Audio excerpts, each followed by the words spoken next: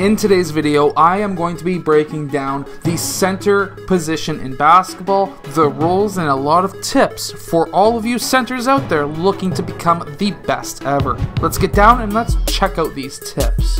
Okay, so in this first clip, we are going to be checking out Joel Embiid. He is one of the better centers in the NBA, and in this clip, we are going to be really breaking down what makes it so special. First off, when you are taking that ball to the rim, you need to smash that thing down. You need to go in strong. You do not want that defender to block your shot. If you go up as a center against another center, you're going to have another big man who is going to be looking to block you. If you can dunk, you need to make sure that that ball goes into that rim. And how you're going to do that is with as much force as possible. If that defender wants to risk getting his hand between that ball and the rim, you need to make sure that that ball either goes around or through his hand to get in.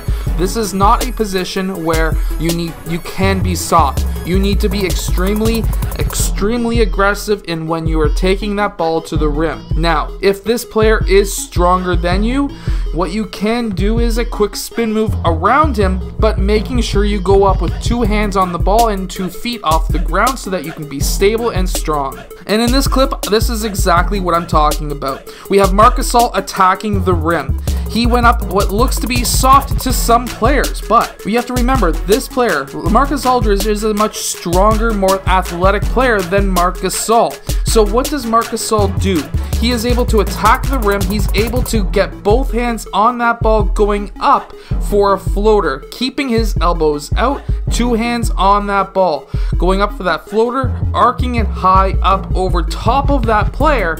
And the reason why this one is good is because he went up like a layup for one, but he was able to go up with 2 hands on that ball. If LaMarcus Aldridge was to smack down with 2 hands on that ball, Marc Gasol would have been totally fine. Marc Gasol is a very strong player, but not very athletic. Now, even though Pascal Siakam is not a center, in this game he was acting as a center. Now here, he went up strong, but this is what I mean by a slight spin move. So in this block, he did get blocked here from a help side defender, which is going to be another point I'm going to make on this clip. But when he's driving towards the rim, he does that quick shoulder fake, hops into it. We see how he hops into that shoulder fake. That gets rid of that defender. Now, of course, we do have Jonas on the court, but I still wanted to show you a very strong move to take to the basket.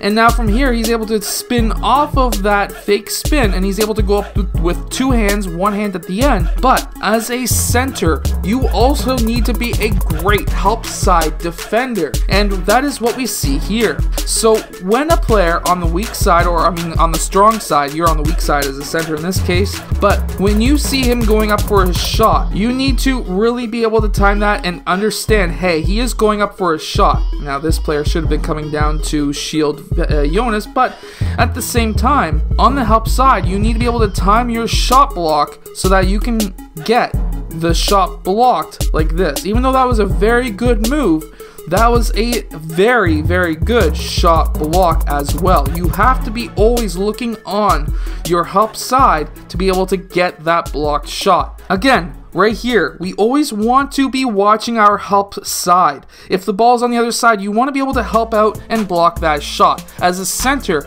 remember I was mentioning earlier that you want to go up strong over top of those defenders who are going to help out and try to block your shot. At the same time, you need to be fearless and get that shot blocked as well. This is probably the most aggressive position in basketball. Now, that's just an amazing block. I absolutely love it. Now, in a screen and roll action, of course, he was not used for the screen and roll, but his player who could have used him as a screen is now driving towards the basket. You as the center need to understand that, hey, if my player doesn't use me as a screen, he goes the opposite direction. If my man starts to try and contest that drive, I need to get my butt to the basket. I need to cut to the basket. I'm going to be open for either a layup or a massive nasty dunk.